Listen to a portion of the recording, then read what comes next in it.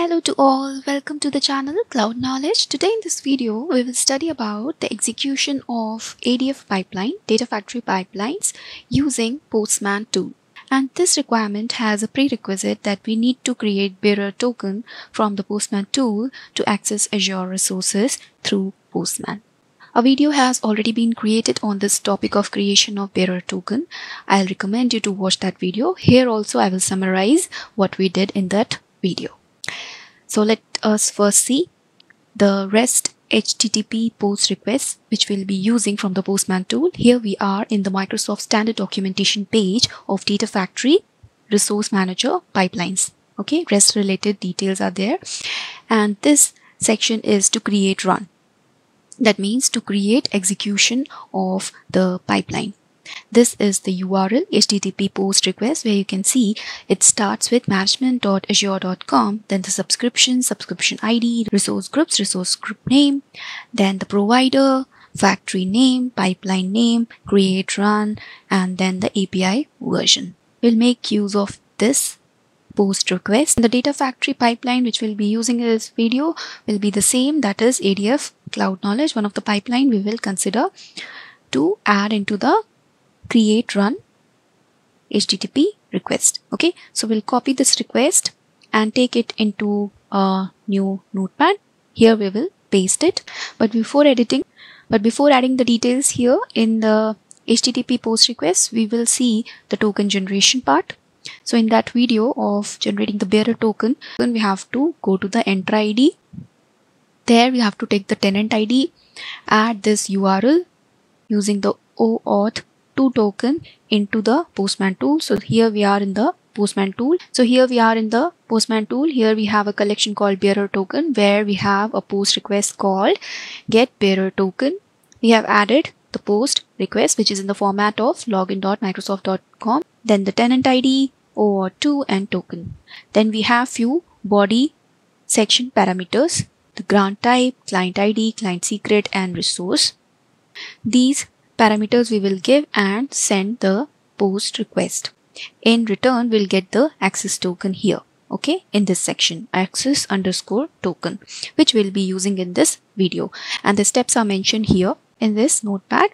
If you want to study more in detail, you can refer to that video. Okay, so the target is to have the bearer token or the access token to access the Azure resources from Postman tool. So this is the access token. We'll make note of this access token to be used in the next request. So now comes our main job of execution of ADF pipeline or to create the post request for the execution. So we have copied the request here. Okay, post request where we have management.azure.com subscription ID, resource group name. So we'll go. So in order to get subscription ID and other details of the data factory, we'll go to the data factory. We'll open data factory. Here, the main page of the data factory. In the overview section, we can see the details. So we'll take the subscription ID. We will copy and paste. Then we'll take the resource group name. We'll paste. Next is the data factory name. Factory name is ADF Cloud Knowledge.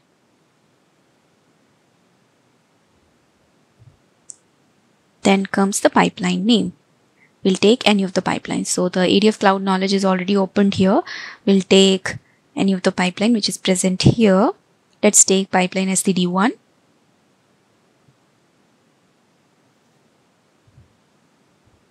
It's pipeline SCD1. Okay. Create run. This will help in creation or execution of the pipeline, then the version. Okay, this looks fine. We'll take this entire request and create a new request inside this collection. Bearer token collection will create or add a new request. So click on the 3 dots and add request. New request is created. We'll name this as execute ADF pipeline. Okay, then it has to be a post request, so we'll select from the drop down post and we'll enter the URL. Okay, make sure the URL is correct. Okay, it has the intended details. The pipeline which we actually want to execute should be present. The request looks good. Next, we have to go to the authorization section.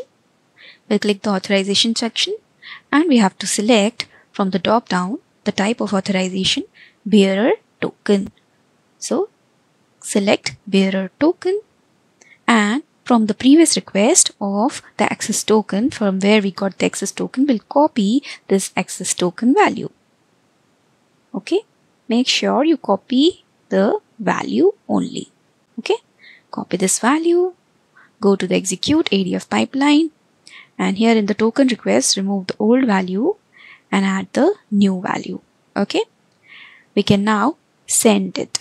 Let's see if it executes or it fails.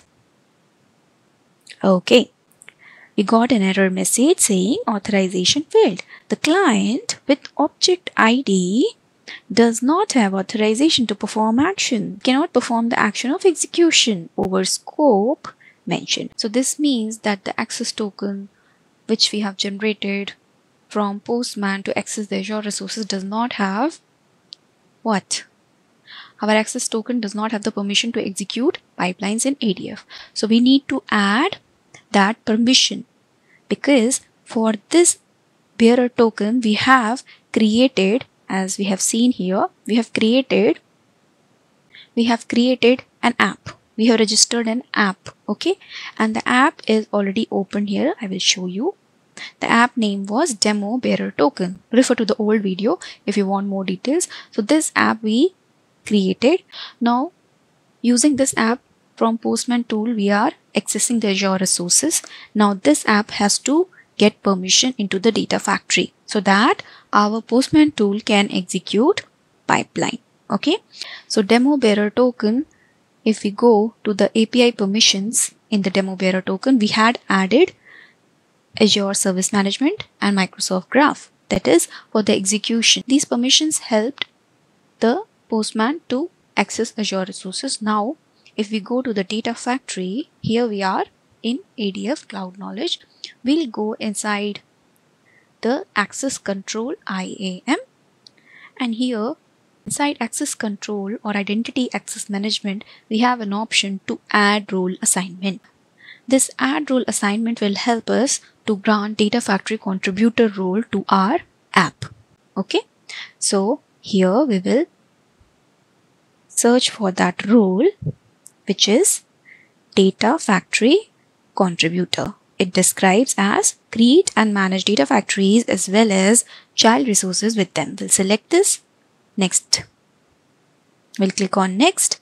Then selected role is contributor role. Next option is assign access to. The first option we'll select and select the members. From the members list, we will select our app, demo bearer token. Okay, our app was demo bearer token.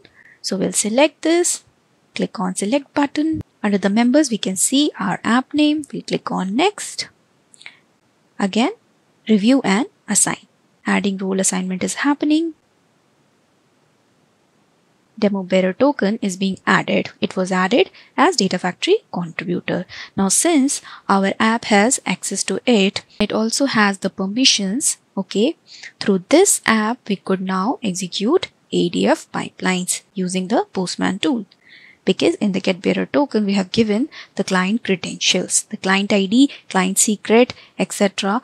These parameters are of that app. So through that app we can now execute ADF pipeline. So the role assignment is done in the data factory.